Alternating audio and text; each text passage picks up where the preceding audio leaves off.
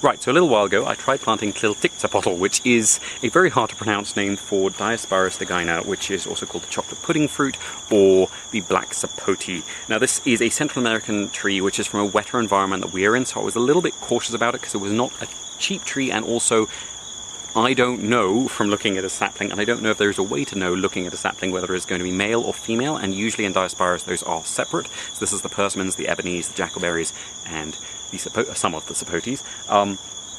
And so it was quite a decision to decide whether I should get multiple so I can have insurance that I will have at least one female when I don't know for certain they're going to survive here. So I contacted the person who breeds them in Zambia, and I asked him whether he thought that if it is a female, it would be possible to ultimately graft it onto one of our much more drought-tolerant native Diospyros, which is the Jackalberry, Diospyros misspiliformis, which can tolerate about a quarter of the rain we usually get here without any real problems. And usually that is the purpose of grafting, is to make a scion a little bit more tolerant of the environment it's going into. So something from a wetter environment, something from a cooler or hotter environment can then cope a little bit better. Not as well as the sort of rootstock, but better than it would without that.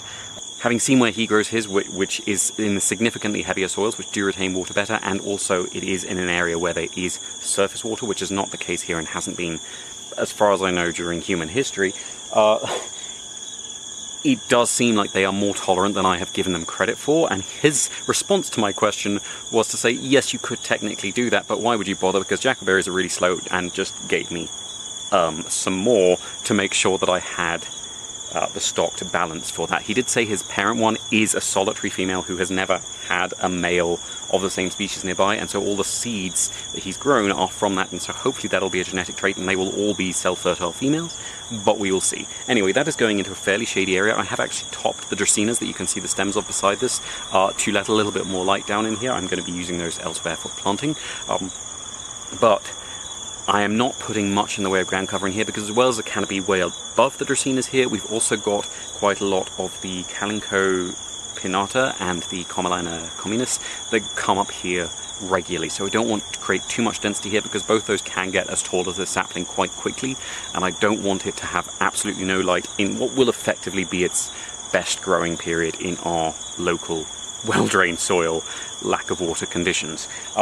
I am going to be giving it a piece of Hedychium, which has snuck under a tap and keeps getting squashed by a bucket every time I go and fill it up. And I'm also going to be putting in a piece of the Sansevieria downsii, which is one of the only native Sansevieras that I planted around the Pete's Dragon Dracaena a while ago, which actually got eaten by the mole rats. All the other natives have been fine, all the other non-natives have not. This is a native species, but it did not stand up to the mole rats, but this area doesn't tend to get so much of them. It's a little bit denser with things under the ground, I guess, and it's a little less appetizing, so this will be going in as a prickly ground cover to keep the chickens from getting too close to this and disturbing its roots while it's settling in.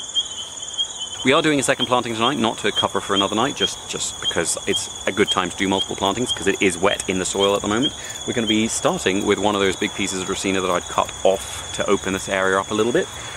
And that is going to be stripped down and then accompanied by Diospyros misspiliformis, the jackalberry, which is a native tree.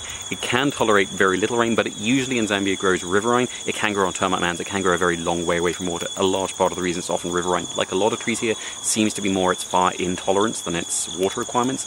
But this is an area that gets a lot of runoff from a large roof. It's far enough away from that roof it shouldn't end up interfering with it, but close enough that it should end up shading that building from a little bit of the sun and making things a little bit less hot and unbearable in there. This one is very small, and they are quite slow growing, at least to get started, so we're going to be giving it quite a lot of companion plants just to mark it out, because this is an area where the grass will come up a lot, and it will be very easy to lose this if it isn't well marked out. So we're going to be starting with one of the aloes. This is the aloe sort of CF neriensis. I think it's a tetraploid one.